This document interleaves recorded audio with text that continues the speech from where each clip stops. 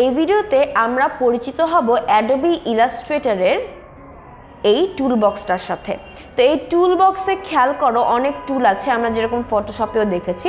তো প্রথমে আমরা দেখি কি টুল আছে। প্রথমে আছে সিলেকশন টুল। সিলেকশন টুল দিয়ে আমি কোনো একটা অংশ বা কোনো একটা অবজেক্টকে সিলেক্ট করতে পারি। তারপরে আছে ডাইরেক্ট সিলেকশন টুল। এই ডাইরেক্ট সিলেকশন টুলটা মেইনলি ব্যবহার করা হয় কোনো একটা অবজেক্টের পাথগুলাকে বা তার পাশে যে অ্যাঙ্কর পয়েন্টগুলো থাকে সেই অ্যাঙ্কর পয়েন্টগুলোকে চেঞ্জ করতে বা বিভিন্নভাবে সেই অ্যাঙ্কর পয়েন্টগুলোকে এডিট করতে। তারপরে আছে ম্যাজিক ওয়ান্ড টুল।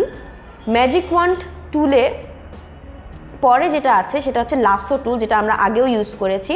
পেন টুল আছে আমাদের আছে কার্ভেচার টুল, আমাদের টাইপ টুল আছে যেটা আমরা টাইপ করতে পারি।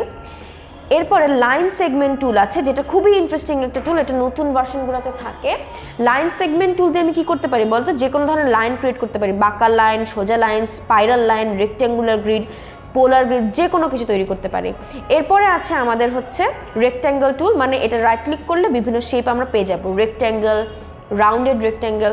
রাউন্ডেড রেক্ট্যাঙ্গেলটা কীরকম হয় বলো তো, এটা ধরো একটা ফোন, এই ফোনের যে এজগুলা কি আছে বলো তো, এই ফোনের এজগুলাকে একটু ভোতানো বা একটু রাউন্ডেড, তো এটাকে বলা হয় হচ্ছে রাউন্ডেড রেক্ট্যাঙ্গেল। তারপরে ইলিপস, ডিমের মতন শেপ। তারপরে পলিগন, বহুভুজ, স্টার, ফ্লেয়ার, এই ধরনের টুল আমরা পেতে পারি। এরপরে যেটা আছে সেটা হচ্ছে পেইন্ট ব্রাশ টুল।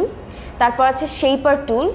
তারপরে ইরেজার টুল, রোটেট করবার টুল আছে, স্কেল টুল আছে, উইথ টুল, পাপেট র্যাপ, আরও আছে এখানে অনেক টুল। তো সেই টুলগুলো আমরা ব্যবহার করবো না। ব্লেন্ড টুল আছে, আই ড্রপার টুল আছে, তারপরে আর্টবোর্ড টুল আছে, কলম গ্রাফ, স্লাইস টুল, জুম টুল আছে এবং হ্যান্ড টুল আছে। আর নিচে সেটা হচ্ছে ফিল কালার, অর্থাৎ কোনো কালার দিলে সেই কালারটা কি সেটা এখানে ভিজিবল হবে। তাহলে টুল বক্সে আমরা বিভিন্ন টুল দেখলাম। এই টুলগুলো ব্যবহার করেই আমরা কী করব, কোনো একটা ফটো এডিট করব বা কোনো একটা ছবিকে তৈরি করব। তাহলে এই ভিডিওতে আমরা অ্যাডোবি ইলাস্ট্রেটরের টুল বক্সের বিভিন্ন টুলের সাথে পরিচিত হলাম।